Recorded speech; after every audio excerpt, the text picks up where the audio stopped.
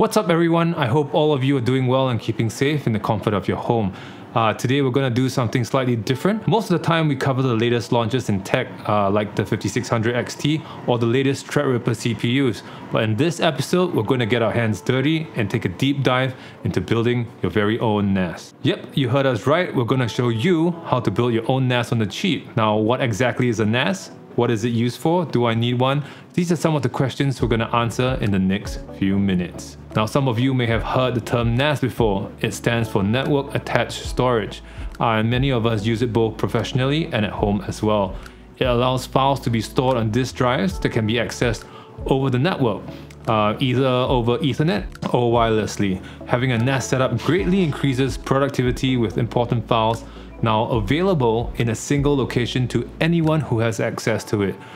This is without having the need to save it separately on every single device. So you can say goodbye to the hassle of plugging in and out USB sticks for sharing files. It's also great for storing photos, videos, and movies that you can access over devices such as your phone or smart TV, especially with applications like Plex installed. A NAS has other great features like private cloud storage, data backup, and data protection, to name a few. So we highly recommend getting one today.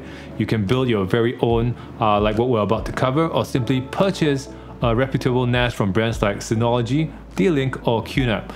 Now, the branded ones are extremely easy to configure and set up, but can be costly depending on which model you buy. In today's video, we show you how easy it is to scavenge an old computer and build your very own storage device. So the custom NAS we're building today revolves around FREENAS, an open-sourced, free-to-use software built on top of Linux that's perfect for DIY builds.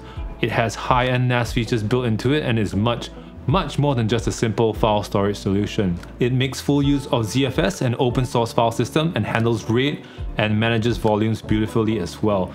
Like we mentioned before, FREENAS supports a wide variety of third-party apps such as BitTorrent, if you're a Mac user, Transmission, Plex Media Server, and more. I personally use my NAS to store photos of Caesar, my dog, as well as other important photos and documents. Before we jump in, I have to stress that a standalone NAS isn't considered a backup, even though most people would consider it one.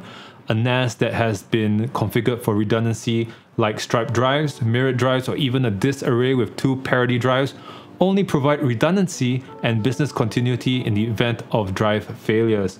Now, this allows you time to quickly run out and purchase a new drive if one of your hard drives fail, to rebuild your volume and rectify your disk issues. Your data is never fully safe in a single location, so a backup is really only considered a backup if you have a full, secure copy of your data in a separate place altogether. Put things in perspective, large corporations have backups kept across state lines to ensure data is always replicated and up to date in the event of catastrophic disasters like earthquakes and floods. In the context of Singapore, big banks have their data centers in places such as Ayer Rajah as well as Changi, with full data replication happening between the two sites. Always back up your data, people.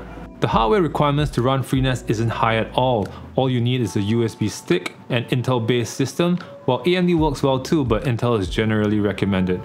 With an operating system drive, which is preferably an SSD, at least 8 gigs of memory, and of course, the storage drives themselves. You also need a power supply and a case to put it all in. Now, this makes it extremely easy to repurpose an old PC or buy cheap secondhand components on Carousel for your very own NAS. If you'd like to see us put together PC components directly bought on Carousel, let us know in the comments below. Okay, now that we've got everything together, let's take a look at our sponsors. This video is brought to you by Seagate as well as Silverstone. Seagate has kindly sent us 4 of their stellar Iron Wolf NAS drives that are perfect for home, small office, home office, and small business use. They come in a range of capacities, and the one we have today is a whopping 16 terabytes each. That's thousands of movies or millions of MP3s. Basically, that's more storage than you or I will ever likely need.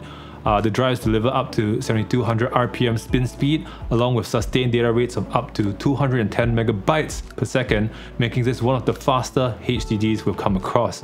You can be assured your data will be secure and stable with the Iron Wolf drives, with its 3-year product and 180 terabytes a year workload limit. Now, Silverstone has also sent us the NAS-oriented CS380. It's an 8-bay compact NAS tower that's perfect for what we're going to do today. While it seems like an ordinary PC tower case, its true defining feature is its 8 hot swappable 3.5-inch or 2.5-inch SATA drives with built-in backplane, allowing us to replace faulty drives extremely easily, while we'll cover the full build in part 2 of this video. Let's get to building the PC. Okay, so just head on down to freenas.org, and once you hit enter, you'll be greeted with a page where you can click download in the center of it. So when you're here, you can see a newsletter. So all this means is that if you want to sign up for the latest news and features that FREENAS offers, you can go ahead and fill up your details. If not, you can also click the bottom link where you can bypass this completely and just skip right on to the downloads page. So once you're at the downloads page, you will see some other links, and basically you can go through the full hardware requirement of FREENAS like we went through before this. The system requirements aren't high at all, and you can see the minimum hardware requirements clearly written there together with its recommended minimum hardware. All it needs is a Windows 64-bit processor, which we already have, an Intel, also 8 gigs of RAM and some storage. Okay, so once that is done, go ahead and download the ISO. Okay, so once FREENAS is downloaded, we have to get it onto a bootable USB, and that's by Rufus. So just head on to Rufus, download the exe file and run the exe file. You can see we already have a 16 gig thumb drive plugged in, and we're going to now select the ISO that we've downloaded earlier. So once everything is ordered, just leave it on default and you can click on start. This will erase all the information on the thumb drive and begin writing into your bootable USB. Okay, and now we're done. So once you're done with the bootable drive, just plug it into your PC that we built earlier, and we're going to boot it off the thumb drive that we just created.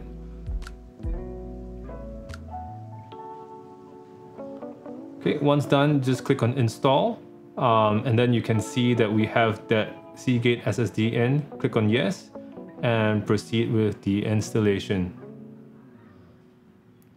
You can enter a root password here, but if you don't want to decide now, when you get to the GUI of FREENAS, you can configure a password then.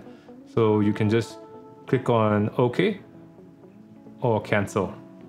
We're going to click on cancel here.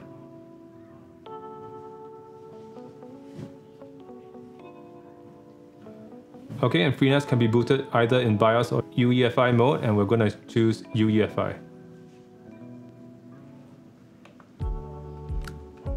So once you've clicked on that, it's going to go through its installation phase. We'll sped it up a bit, and there you have it. FREENAS is installed successfully. So it's going to ask you to reboot and remove the installation media, which we're going to do now, and quickly reboot into FREENAS OS itself.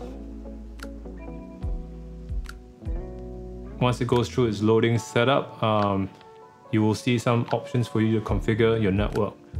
So this is one of the more important aspects, and you actually don't need a lot of networking experience, but it's good to know what IP address you're going to configure your FREENAS to be. Here, configure our IPv4 address. You can leave the interface name blank, you don't need this, and just proceed directly to getting your IP address set. So here we've set IP address to be 192.168.1.69 and the IPv4 net mask as 255.255.255.0.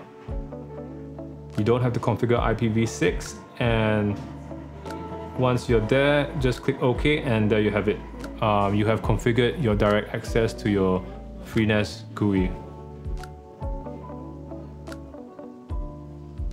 Okay, so once you're done and that has been set up, you can actually access the FREENAS GUI via the IP you've set previously, which is 192.168.1.69. So once you're there, you can basically create the root username as well as root password. So we've done this previously, so we're not going to do anything here. And once you're in, you can see some system information, your CPU load, as well as your interface you're connected to, and system memory as well. And you can see a couple of things and go through some of the features that FREENAS has, but generally speaking, you should be able to leave most of these things on the default setting. Okay, so the thing that we're going to be focusing on is the storage pool, and we're going to create our very first storage pool. So just click on Create Pool, and you can see the 4 16 terabyte drives that we've installed previously. So it's not going to say 16 terabytes because the usable space of the drive isn't a full marketed capacity. So we can see here 14.55 terabytes. So add all the drives to the right hand side of things, and then you can name your pool and create your pool.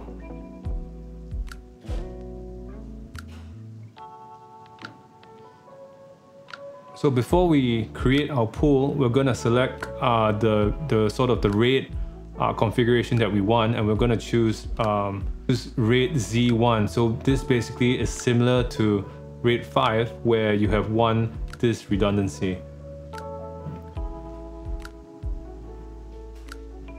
Just click on Create, and it will wipe all the data on the disk to create the pool.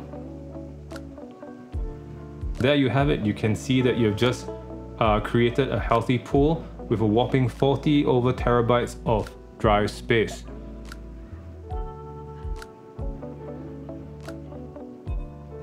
And once you created the pool, the next thing you're going to want to do is to create shares and folders for people to access. You won't be able to directly access a pool until you've done this. So that's what we're going to do next. So I'm just going to create a share called Dream Share,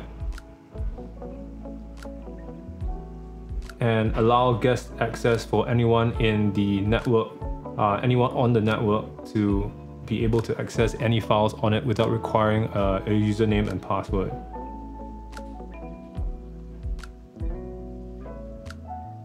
Just go with the default options and click Enable Service.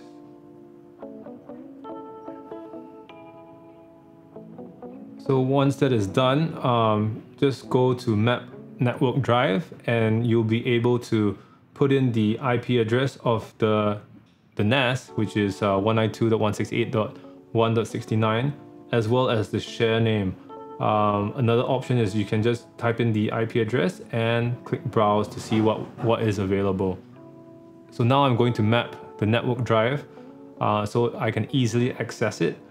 And voila, you can see I can already create folders and put documents and data in there.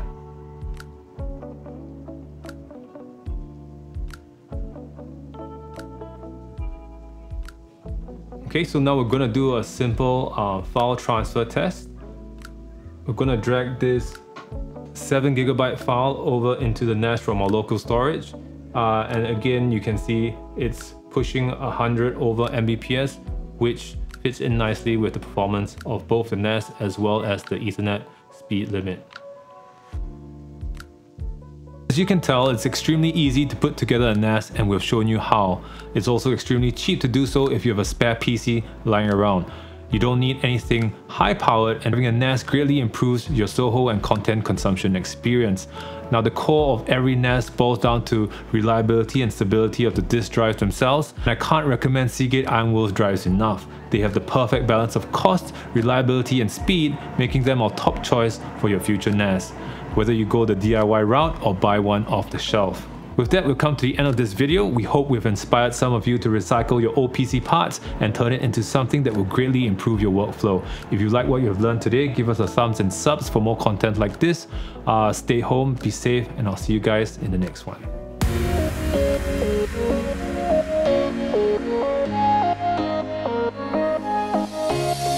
Show